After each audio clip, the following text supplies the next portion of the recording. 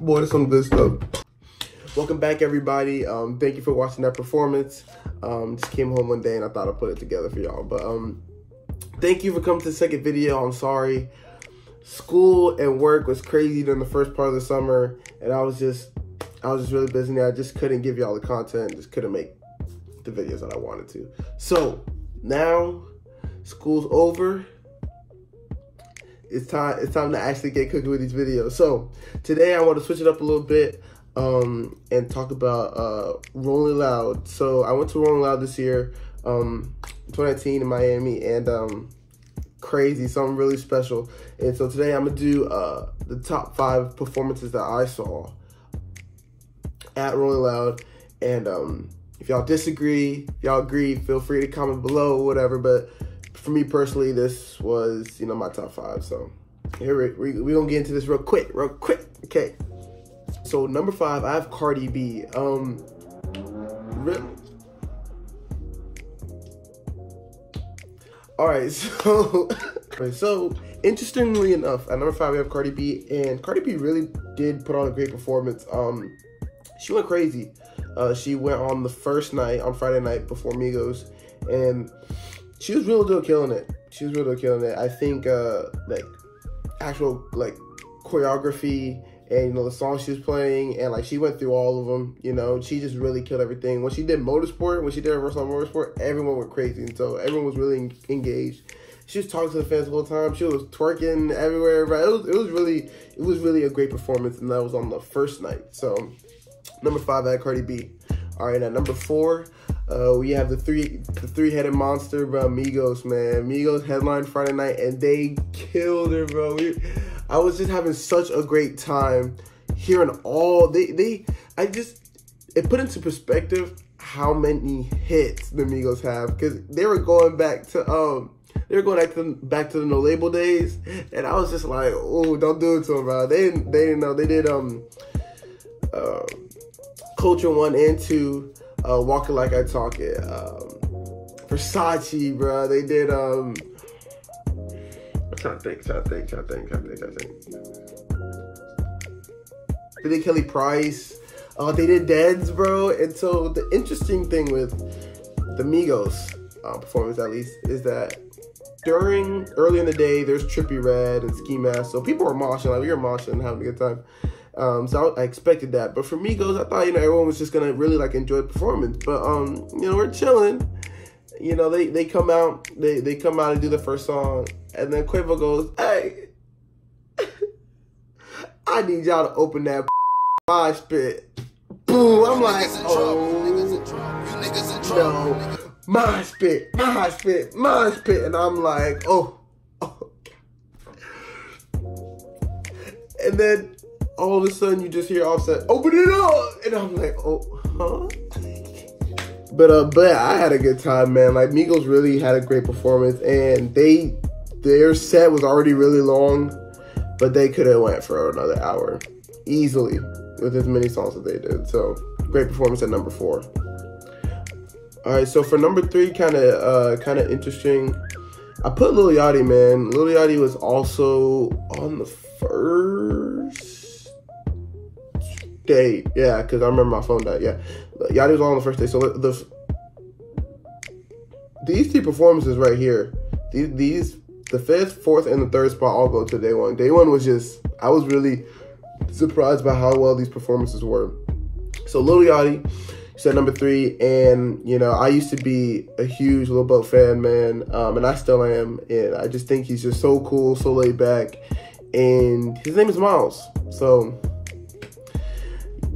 you know, can't get much more, you know, can't add any more greatness to him. So, but yeah, he did his thing up there, man. He was interacting with the crowd,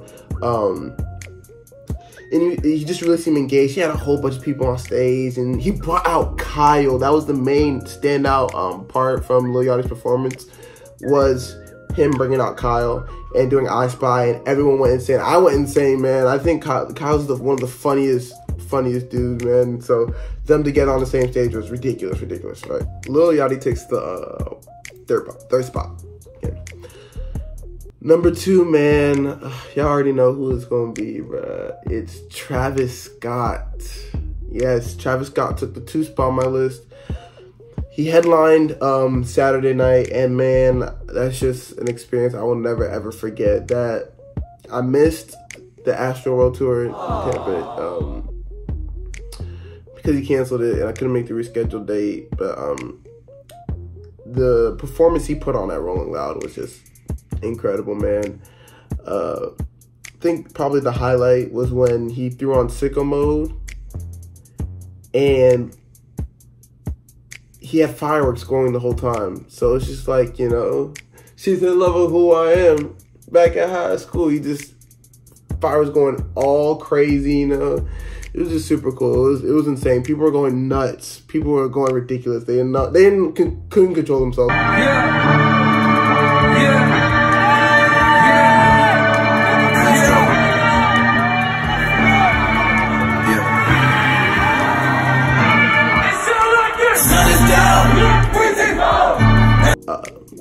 Yeah, there's a part in his set where actually the speaker blew, and he had to stop. Like, they turned on the lights, and people actually started leaving. They thought it was done, and all you hear is the party never ends.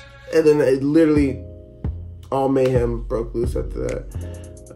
So it was really good. Travis Scott definitely takes the 2nd spot, not number 1. So yeah. Before I want to get to my number 1, I want to have a honorable mention list. So first, before we get into the number 1 spot, I'm gonna go through some honorable mentions about some who didn't quite make the list, but were really good nonetheless. All right, so honorable mentions: I got Sheck West, Lil Uzi, Ray Shremmerd, and Playboi Carti. So Sheck West was actually fasting during this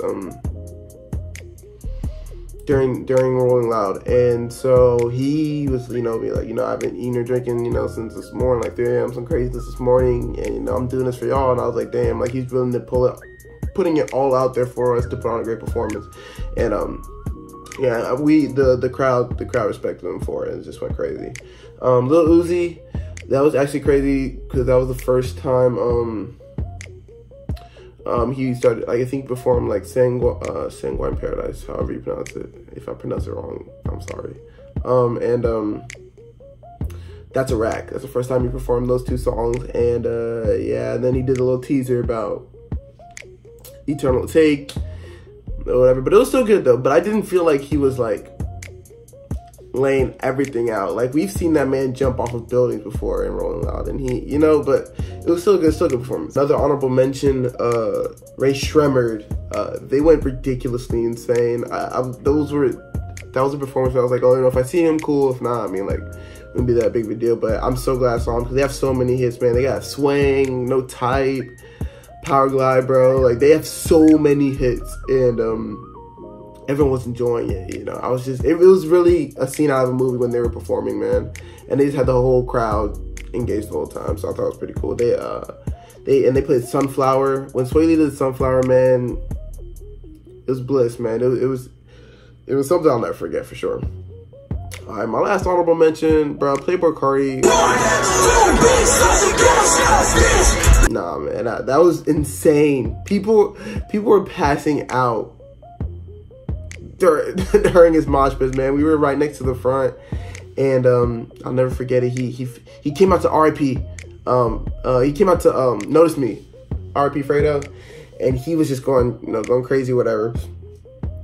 And then he's walking over, and like the lights were on, and so this girl like right in front of us was like, yo, like, she needs like a medic, bro. Like, can you call a medic over here? You know, she needs some attention. And, you know, other rappers during the day, like Sheck West would be like, oh, you know, like, hold up, like, you know, get her some water, or like, can we get a medic over here, or guard over here? Playboi Carti looked at us and he said, let's get it. And I was like, oh. Stared us dead in our faces and said, and whatever, and kept going, bro. And I was like, oh my goodness. So, yeah, he was high energy. I had to take a break. And for number 1, Kid Cudi. Kid Cudi takes the top spot. It took forever forever for this man to come out. We were just waiting and waiting. I was falling asleep, like standing up, rocking back and forth. But I think because he was the last performer, they turned his bass all the way up. Because the whole weekend, you know, we were lit. We were right next to the stage, like fine. But during his whole set, you just felt the bass right in your bones, and it was just crazy. But he put on something unbelievable, and all the colors, and you know, when he finally performed "Pursuit of Happiness," you couldn't get better than that, you know. And he just really seemed like he was happy to give us that performance. Like, you know, it